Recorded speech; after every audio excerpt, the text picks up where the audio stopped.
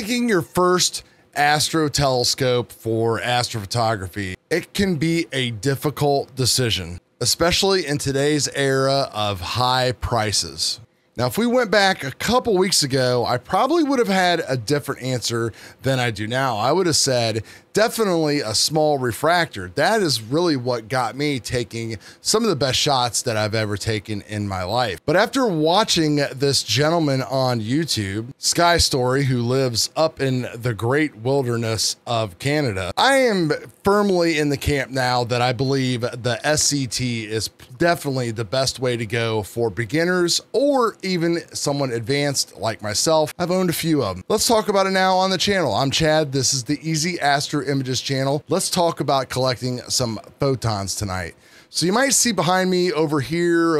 Yeah, it's right there. I still have my RC6, which is a Ritchie Crichton. But the reason why I just think that the SCT is definitely the scope to go with is it's just the most flexible scope that you can get, bar none. This is a legacy scope that has been around forever. It's available in all kinds of different sizes. There is a huge market out there for used telescopes. Just take a look at this deal right here on cloudy nights. For less than half the price of the telescope and all of its combined accessories, focal reducers, and everything else, you cannot beat this. This is just extreme value. And these are over and over and over in all sizes, 6-inch, 8-inch, 9 1/4. That's the largest one that I have ever owned. It was a beast. It was an awesome telescope. I used it back in the day when we did live video imaging, EAA, with modified security cameras. Now, the flexibility of the SCT is amazing. It's got kind of this nice, perfect boxy size. There's no big focuser hanging off the back of it. It's all built in internally. ZWO, whoever makes automatic focusers for it that are super easy to install and operate. So you've got more of this compact size. You don't have this unwielding 8, 10, 12-inch type of reflector, or even, you know, a refractor that is very long. And then you got to figure out how to mount things, this and that, everything else. Having dovetail bars on the top, the bottom, you can extend the dovetails. It gives you total flexibility to mount things like your mini PC, ASIair, and all of that kind of stuff anywhere on the telescope itself.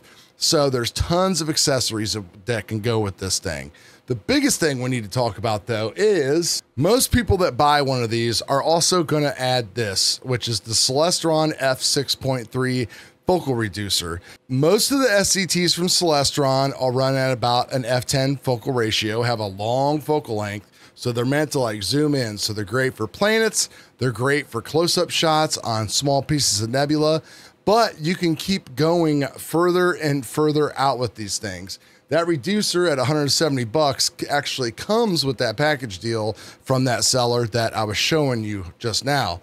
And if you want to get even crazier, there's this thing, which hasn't been around forever, is the Starizona Night Owl, which would screw right into the back. You would screw your camera on it, and it literally almost turns your SCT into a hyperstar. But unfortunately, it hasn't been around for quite some time. Not really sure what's going on with that. But if you really want to go and crank up and just totally go crazy with your SCT, you can always go with the Hyperstar V4. Now, this thing, of course, is pricey now. It's $1,000. That's without a filter drawer or anything else like that. And this is going to take your imaging train and move it to the front of your SCT. And then you're going to put the Hyperstar, the camera, and all that stuff on there.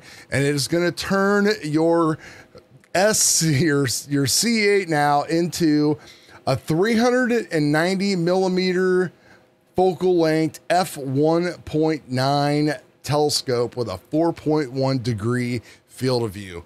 Take all that information and plug that into some of your Astro calculators and just look at the difference in image scale from 400 and 390 to whatever it is out of the box. The whole point being, though, is that you can just keep going and changing with this telescope. A lot of people kind of give them a bad name. The optics aren't the best. They've got the Edge version, which gives you a little bit better stuff for photography. It's all true, but today's day and age with software, you can really fix a lot of these issues. Big reason why I recommend the C8 over the C6. The C6 Hyperstar was something that I owned actually a couple years ago, and it was really good, but it was very difficult to work with at times because the C6 just was not made the way that the C8 is. Mainly what happened is the rear of the actual, your exit tube per se, where your camera and all that stuff goes, was a lot more narrower than what the C8 has. So it really affected like your actual image, the light coming into it, the light cone. So you got some weird vignetting and all that kind of stuff. So I definitely would not recommend a C6. I would go right to the C8. The other thing I wouldn't recommend is CELESTRON makes these electronic dew heaters. So I installed one of those on my C6 as well, and not thinking about using it with Hyperstar and everything else, I wasn't then able to properly use things like my batten off filters and stuff without cutting them into pieces and all this stuff. Just go ahead and use a dew shield and use a dew heater band when you get to that point, because you're going to want that dew shield anyway. You can pop a flat panel on it to do your flats, all that kind of stuff. So to just make things way easier. You can get all kinds of dovetails and accessories to mount onto the SCT2.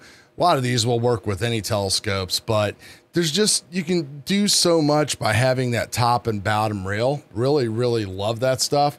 You can never have enough dovetails or plates inside of your kit. That is for sure. Some people, again, will probably poo-poo over image quality and like collimation and all that. I don't really think you'll ever have to worry about that at all. These things are super solid when it comes to collimation. I would throw mine around. Well, not really, but you know what I mean. Carrying it in and out, in and out, in and out. It's nowhere near as temperamental as something like a Newtonian. And as some of you might have seen on some other YouTube channels, people that are experimenting with these Newtonians are not having a good time. I mean, maybe they are, but they're getting a lot of content by constantly throwing money and trying to upgrade these things. And then when another manufacturer brings a new version out, we're kind of hoping that it corrects some of these issues. Oh, hi, Lucky. But the problem is it doesn't really correct all of them. The SCT is tried and true. Biggest thing advice I would ever have for you is if you get one and you want to take it apart, clean it, all that kind of stuff, definitely make a lot of witness marks on stuff. And you can do this with like tape. You can do this with a Sharpie. You can do this with a fine point something. You want to make sure where you remove the secondary mirror that when you pop it out, if you want to clean it or if you add Hyperstar, that everything lines up. Like where you pull it out, that part of the mirror lines up exactly with that part on the actual ring, which then again will line up down with the primary mirror and all that kind of stuff. Also, be very careful when you are taking the focuser apart, because if you are holding it the wrong way, the focuser can actually fall out and you will get some primary mirror shifting. So always kind of like stick it up on its side. Don't try to like do it like this. This cat, I tell you, it doesn't know I'm filming a video. So the flexibility of the scope can get you in trouble, but just take your time and make sure you do what you're doing. So yeah, I mean, check out some of Sky Story's videos and look what he was doing. All that money that you can save by buying one of these used C8s, you can plop that right into a camera and a filter, and you are like ready to go. As a matter of fact, when I get my setup back up and running, one of the very first upgrades that I'm going to do is I'm going to probably end up replacing that RC6 with an SC8, with a C8 and all the goodies, and I am just going to love it. Hyperstar, now that might have to wait a little bit. Hope you guys learned something, and if you have any questions about these C8s or anything, let me know. I've owned multiples of them over the years. Hopefully we can help you guys out. Big shout out to all of my channel members right here on the screen. Hopefully one of these days we can shrink these fonts and fill this screen up. Welcome to the community. I'm very, very blessed to have you guys here with me.